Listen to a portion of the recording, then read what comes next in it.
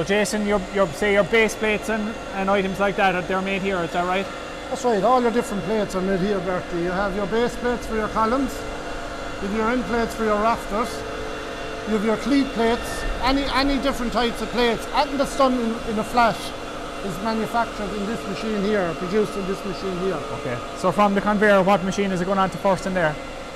Basically, as you can remember from earlier on the drilling line below, you start here with the same setup again. You have your gripper and it puts your bar straight in, and you start then. The first process is it marks the number again on your plate. So it's marking the number, then it punches the plate, and then it goes on to cut the plate. Okay. And they're the three processes, and you can either punch it or drill it. There's both is on it. You can either use the drill or use the punch. And I see lots of drill heads on that there, is there? That's right, yeah. And also punching. Okay. You can punch square, oval holes, round holes, or whichever you like. And why wouldn't you just punch everything as opposed to drilling? What would On certain jobs, punching isn't allowed on some of the commercial jobs, because the actual punch hole can be slightly angled. On the blade, I suppose. Yes, yeah. And the drilled hole is obviously a truer hole. Okay. And also sometimes you might want to put threads into holes in plates. So you use your drill to drill the plate, and then it'll also tap the hole in the plate as well. What machine does that tap? On this one here. Okay. So, and then also this machine, what it does, it has a plasma. It has a plasma head on it as well. So if you need to cut any shapes, be it circles or oblongs, or take the corners off it. Take the corners, around the corners on plates, it also does that as well. Are they the dies there for threading, or? They're the dies for punching. They're all your punching dies there. Yeah. And you can go all the different sizes right up to the real big ones, you know. And you're manually putting them on there, is that right? No, it's done automatically. As well. It's all done automatically here. Yeah. They're all on that wheel inside, the series of them. So you can change whatever punch size you want to put on it then, you know. Okay. That's very good. Very impressive. So across the way then, we're looking at angle irons. What do you need to do them typically when you're manufacturing? Basically, again, it's the same as you're going back to your drilling line. It's the same process. You have your gripper. Your intake is here. It takes in the angle irons. This machine, unlike this one, it's all drilling. And also, if you want to, on some bracing you could have slotted holes, but because it's a drill, most drills don't slot. Yeah. But this machine actually slots the hole as well. It has a separate tooling, so you can put a slotted hole or an oblong hole or even a large circular hole if you want to on this machine. It will do all. And is there one bit doing that, or is it two different tools? Okay. Two different toolings inside it. As I showed you below, I can show you here. It's the same. It has a cassette with all the different tools inside in the cassette. So basically, it takes your angle iron in, and it takes it in the V shape like this, and onto the conveyor, and then the gripper takes it and pushes it through. So it does all the drilling and tooling first, and then it chops the angle iron. It's a guillotine. Okay. I can show you here. You can see.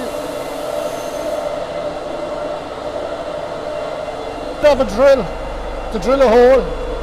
A drill will never slot a hole. Yeah. But in this case, this machine can do both. Most of the time you punch this hole, but in this particular machine it has a tooling.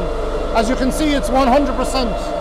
Yeah. And why that's a different size to that then? There's obviously a reason for that.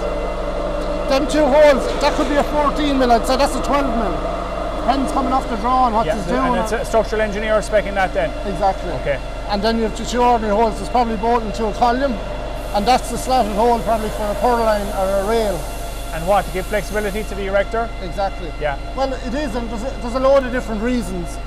On industrial commercial buildings, you could have a firewall, and in a firewall situation, all the holes have to be slotted. For if there was a fire inside in the building, there has to be expansion. Yeah. So basically, then, and if you remember on this, you had your numbers. Look. And that's here. That number now will match the drawing for the erectors, and they'll know where to put this cleat on. Yeah. Great traceability. Traceability is the whole thing. It is, in food and steel. Food and steel, yeah. So basically you can see here,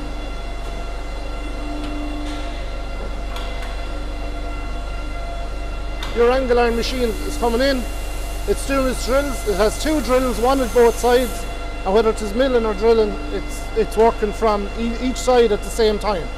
And it comes through then, and here at the front, there's a guillotine type system that cuts the angle iron at whatever length or whatever it requires to be cut, at whatever angle it requires to be cut. That machine there is what they call a clad boy.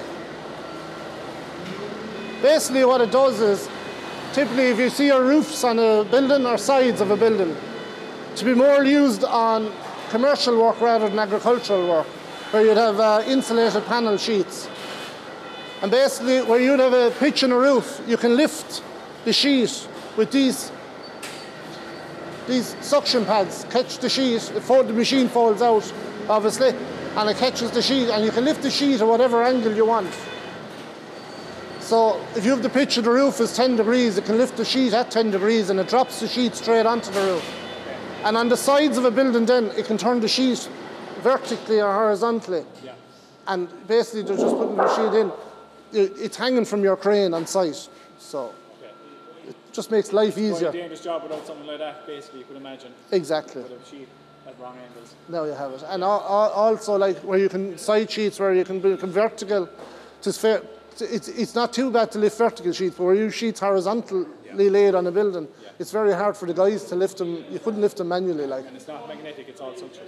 Exactly. Yeah. And most commercial or industrial jobs are way higher than your average agricultural jobs. So you could be up 12 meters and you're trying to put a sheet onto a building. It just makes the whole thing safer, you know. Yeah. So that's your guillotine. So that's your guillotine there now. The lads are putting in a sheet. That sets whatever which you want to cut it. The machine will, they just set up the machine and they'll repeatedly cut the sheets to whatever which you want. Like. Very hard to do it any other way with a clean cut. Handy trolley. Yeah, it is. It takes over because if you 26 of them, they can be quite heavy, you know. Yeah. There's a lot of handling on them.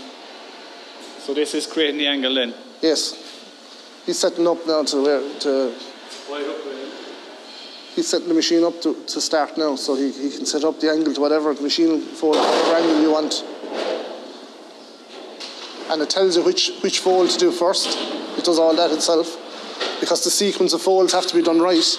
Or you could fold it, if you fold it wrong, you wouldn't be able to fold the last fold, if you know what I mean. So depending on the shape of it. See, it comes out, fold it. Is that a cap or sorts there? That's obviously a ridge cap for a building. Okay. Jason, you were on about the machine for lifting the panel inside, so it's Kingspan, is it? Yeah, basically most 90% is Kingspan panel you're using. And that actual panel you're looking at there is actually, it's the panel that is laid horizontally. That actual particular, that's just sitting in stock there for a job ready to go out now, you know. But you can get the panel then at all different thicknesses. Yeah. It could be up to double the thickness of some of those panels, and they can be quite heavy, like. So each sheet is lifted with a crane and put into situ, you know. Okay. Yeah. So you don't supply the crane, it's just supply we do, yeah. Device? Oh, it's crane, the whole lot. It's part of your job erecting the whole, It is indeed. But again, more commercial jobs as opposed to agriculture. Exactly, yeah, exactly. Yeah. Jason, the last process, Sophia, is painting. That's right, yeah. So I see the big lift door again. Hydraulic doors, yeah. We love them. We have 4 of them here, so we have in this case. So it's important for air, you were saying, I think, in here, we'll say if you were to open, what we find, especially like in our summer times, or if you had a dry day in the winter, it's actually one of the best ways to dry paint is fresh air and to get airflow through a building, rather than trying to heat buildings and, you know. So we find that when we are designing this, we open the whole front of the building up with the hydraulic door system. And also, that building is 7.5 metres, so to 6 metres high doors. So it also gives you 6 metres of a canopy. It often happens that you could have long trusses or long beams. Like that building there is 26 metres deep, but you'd be at your limit sometimes if there was stuff in the building. Or the thing about painting, when you have stuff in it, paint is wet, you have to hit the process till it dries before you can actually handle it, you know, before you can take it out. Because, I don't know, people you don't realise nowadays the emphasis that's on paint as opposed to before. You know, it's a big part of agricultural and commercial jobs, like, is the paint spec. What percentage of jobs get painted and what percentage get galvanised? Well, funny enough, as you're here now, this actual job here is actually, it was fabricated and galvanised, and has actually been painted over the galvanising. But as a percentage, like the question you asked, I'd say probably 30% to 40% of agricultural jobs get galvanised. Probably only 10% of more of the commercial jobs get galvanised. Depending on the environment they're going to, it's really the key to, you know, whether they are or they are not. But in this one, this is actually it's a cantilever building, and it's actually open. So it is open to the elements all year round. So for that reason, the client asked us to galvanise it first, and then paint. It's painted with actually the same spec as agricultural building. It's painted with the MIO that's specified for the grant approved buildings. You know, so it's really going to last the test of time then. Oh, it is, of course. It's got an edge primer of, I think, like 60 microns. It's got an MIO primer of 50 microns, and it has a finish top coat of 50 microns. So there's, I think, there's 125 microns of paint on top of a galvanised. But it's a slow process to do, because when the stuff comes back from galvanisers, it's to be washed with a special liquid, and then it also has to be washed with water, washed down, taken back into the paint shop and dried. And then you start your process of your 3 coats of paint. And like, as you can see, there's quite a bit in it, like, you know. Yeah. So it's your painting process in itself. So you've someone there at it there now. It's all compressed air driven, is it? Or? They're all airless sprayers. They're pumped from the machine over here. You can hear it running over. Okay. It's actually pumping the paint straight through a pipe. There's no. You're listening to actually the paint coming out of the gun, not air. You don't have any receiving jar or whatever, No, but on the old guns, you had 2 pipes coming to the. You had an air pipe and a paint pipe. Okay. So the paint was sucked with the air. The air was driving the paint. This isn't. This is a pump pumping the paint through a hose. So there's nothing coming to the head of the gun, only paint. Okay. The noise you hear is actually the paint coming out of the gun. It's not air that you're listening to. Right, okay.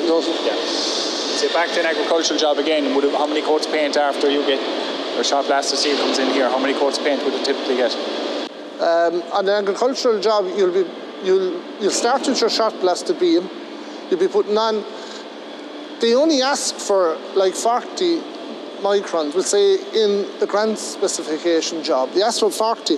On that 40 in the first primer, you'll get up to 70 on it, and then you give it 25 or 50 microns of the MIO primer, and then also you finish it then with your 50 of the overcoat.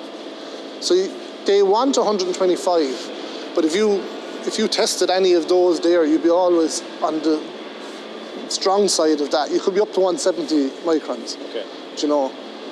So, but then that's no problem applying. The biggest job we have at the moment, we don't have any of it in there at the moment, but is intermittent paint.